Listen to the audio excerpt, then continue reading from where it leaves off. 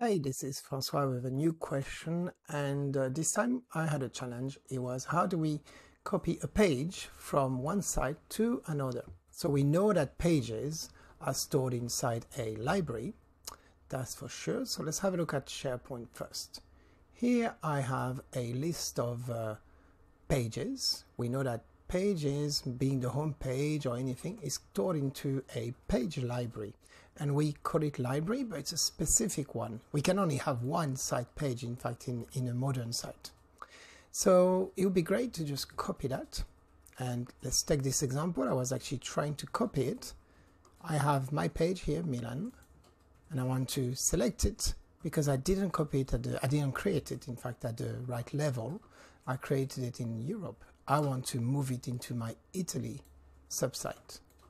So that would be what I should do, really, select it, then do copy to, and then I would select the subsite. But as you can see, it doesn't show.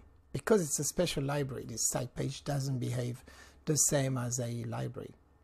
So instead, I'm going to take that one and just create what is missing here.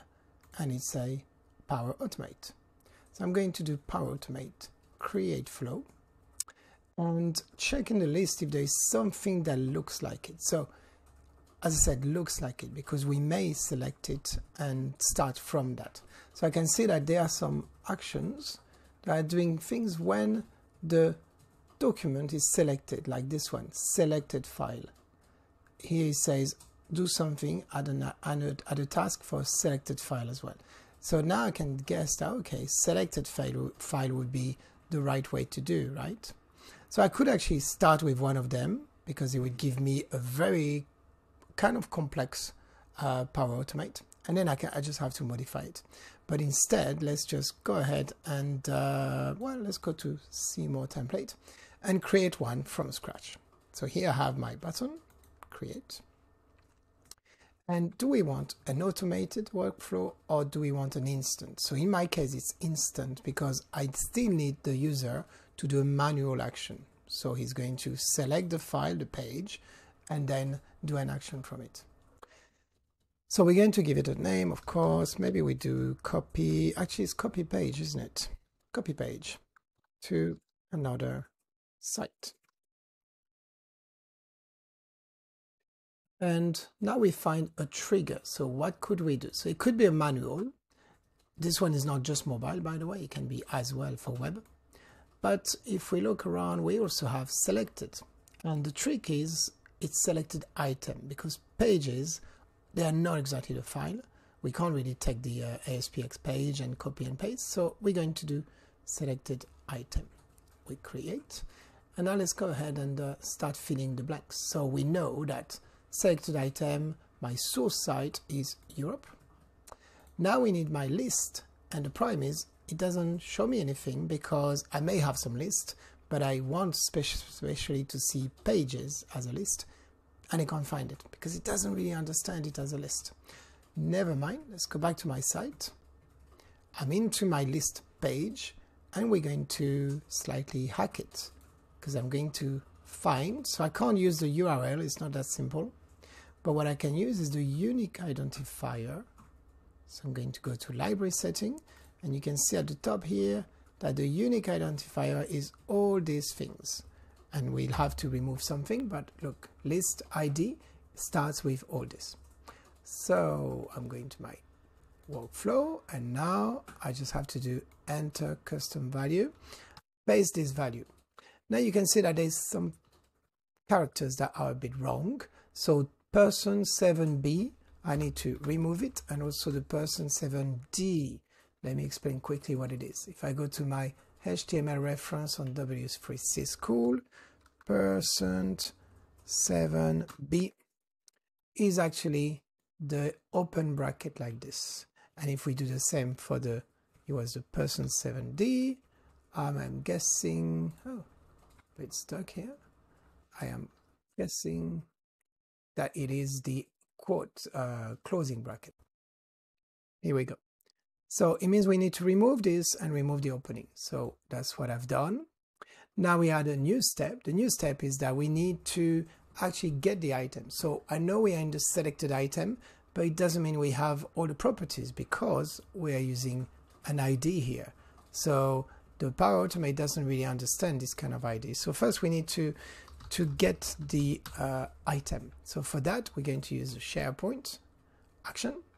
And then we look for get, so we can either search for it or just go to get item. And I just want the single one. So let's use the search, get item, individual one, not a collection of items. So I'm going to get the item. Let's copy this for later. We get it from the current site, which is Europe.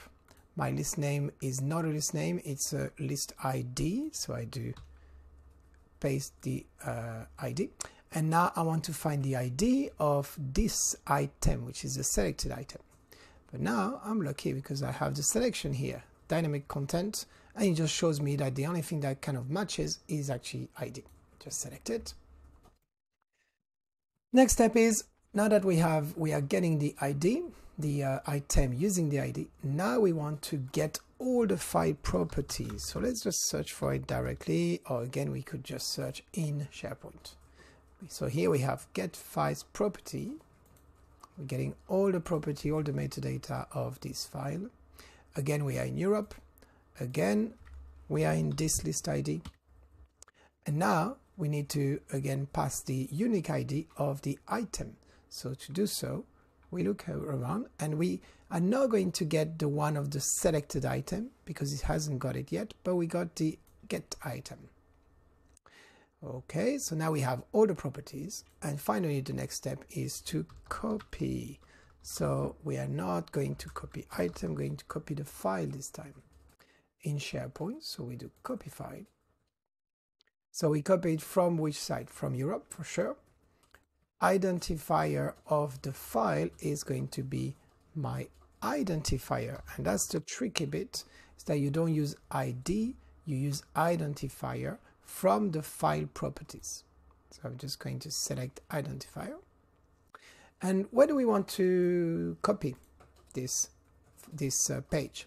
So normally I would say Italy, right? That was my test here, which is fine. But I may want to be a little bit more dynamic because sometimes I copy it in Italy, sometimes I want to copy it for a different site in Spain or so. So why don't we just make this a little bit more clever? So if I go at the top here, selected item, you can notice that I can even add an input. So let's add a text. And here I'm going to say sat URL, and please enter your input. Good. So please enter the target sat URL. And I'm even going to give an example like our Italy site. So let's copy that. Example, this long address, but I don't want site pages. I just want up to the site. Okay. So now we are back to the copy. We want to copy it into a destination site. And instead of selecting in the list, I'm going to make it dynamic. So I need to do enter custom value, and the dynamics is here. I'm going to select it. So it was the very first item, right? It's the selected item, a variable in the selected item. So this one is get item. Here we go. So here we have selected item, and the one I'm adding is the item URL. No, actually it's the site URL here. So site URL and destination folder. So remember that we're always going to copy a page. So we need to go and tell the system that we want to copy it into site pages. And that's it. That will be the URL, meaning which library we want to copy it to. But just one thing to know here is that if I wanted to copy into a template, because we can copy template from one site to another, I could use this as well. Now, if the page exists, so it's a file, but if the page exists already with the same name, what do we do? So do we replace it or do we copy with a new name? So let's do copy with new name. And that's it. All I have to do now is to check the name, save it, and then I can test it. Okay. So we can use the test button here, but even better, we're going to go to our library pages. And here I'm selecting my Milan and I will copy it into my Italy. Okay, so best thing is to also check Italy, making sure how many pages I have so we don't confuse everything. So I can see that I have 4 pages and they were created in December. Okay, fine.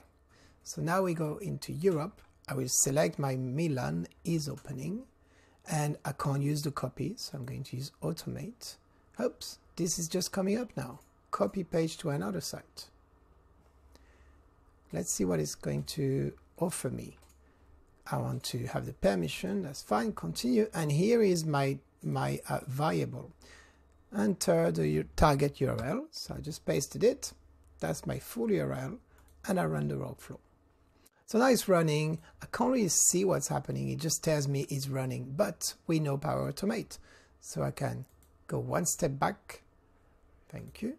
And I can see that it's been running in the past, but it's going to show me the current one, 15 seconds ago. Let's have a look at the failure. Failed. Oh, yeah, okay. Oh. All right, I can see there's a S here that is missing. Okay, so let's do it again and then we'll come back to this. Okay, just rerun it. So now we are going to check. Oh, it's green. Okay, so it's done all the ticks. Perfect. Let's have a look in Italy now. Here we go. New page. And of course, in the past, old SharePoint, we used to do that with SharePoint Designer and then the page was disastrous. We wouldn't get the images, we wouldn't get the web part, it was just a nightmare. So just need to make sure that everything works fine. And as we can see, the page was actually draft. It was copied and left as draft. So all we have to do is change a couple of things. We may move things around. And when we're happy with this, we just publish it. So that was a quick one about Power Automate, how to move a page or copy it, because then once we copy, we just delete it.